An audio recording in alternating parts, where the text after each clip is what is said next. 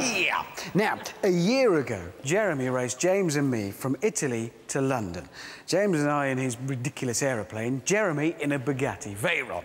And annoyingly, he won. Then we heard from a bunch of aeroplane enthusiasts called the RAF. They said, why don't you come up to our place and we've got a plane that'll give your car a run for its money. And, well, seeing as I'm the only one who hasn't yet driven the Bugatti Veyron, I took up the challenge.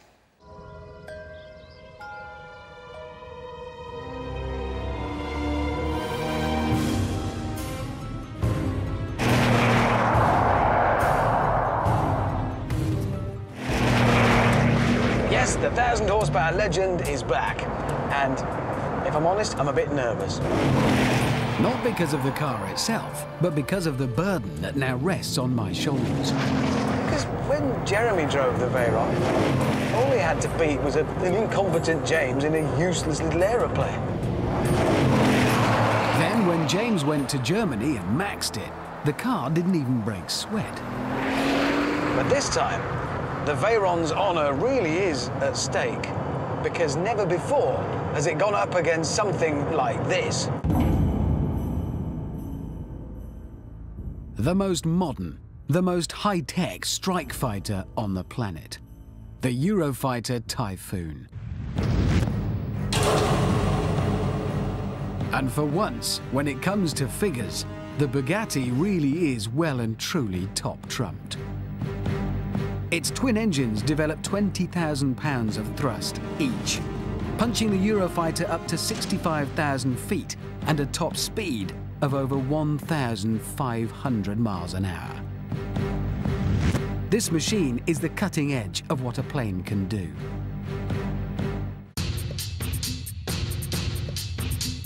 It's actually designed to be aerodynamically unstable to make it as agile as possible in a dogfight. So it needs 70 computers to keep it in the air. And if they fail, it would simply fall out of the sky. It's kind of a mix of science fiction and brute strength. These wings, for example, have to be able to take the stresses and strains of all those extreme high-speed maneuvers. So they might look all slim and dainty, but each one can take the weight of 35 Volkswagen Golfs.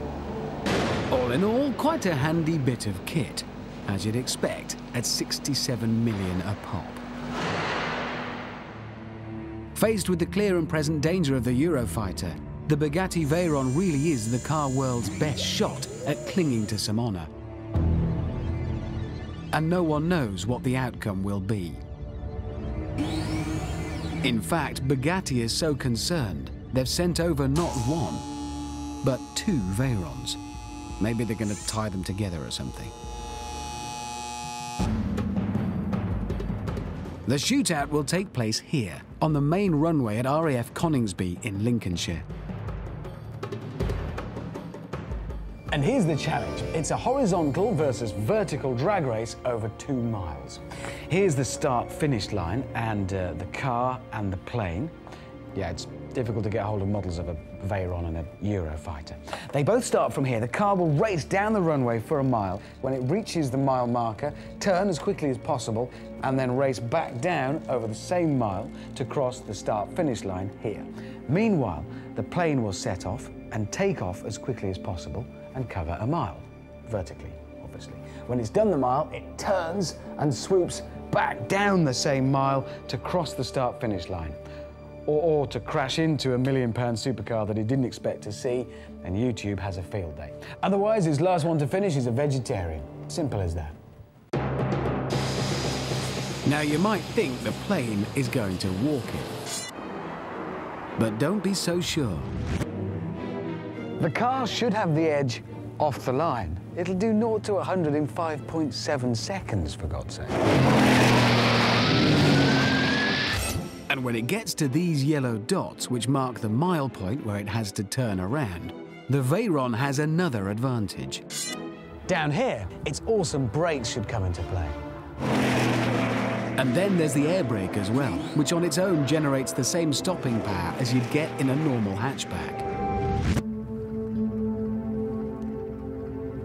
Straight line is a straight line, so the car does what it does there.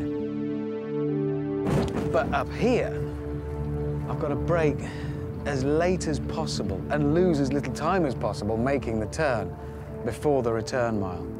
So I reckon it'll be won or lost here at this end.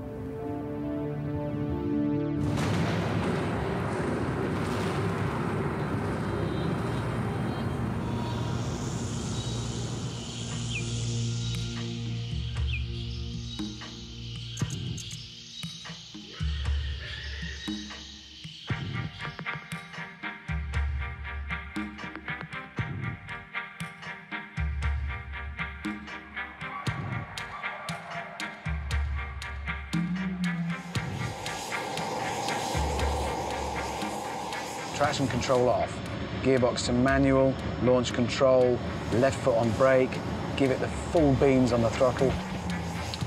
This is it. Stand by one, give me 20 seconds. As drag races go, you will agree, this is quite a good one.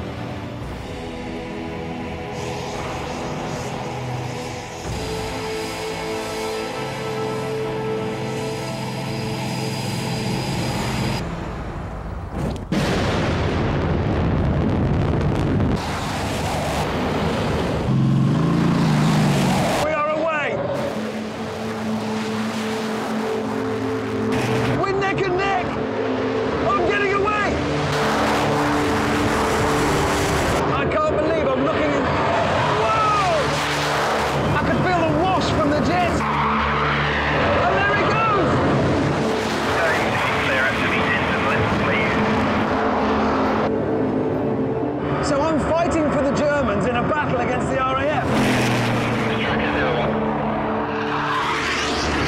If you're watching thinking this is cool, it is.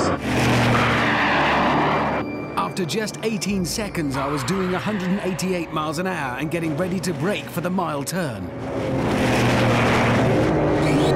That's as late as a dare. Just confirm that we're clear across 25 and we're on RTV 29. This is where it's won or lost. Tracker 01.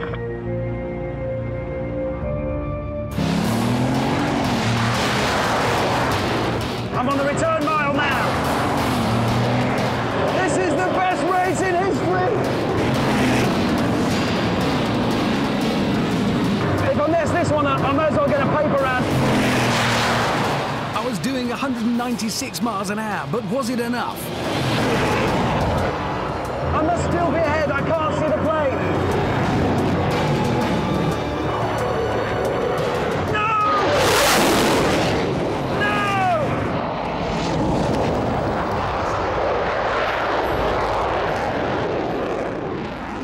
I suspect I may get some abuse for this,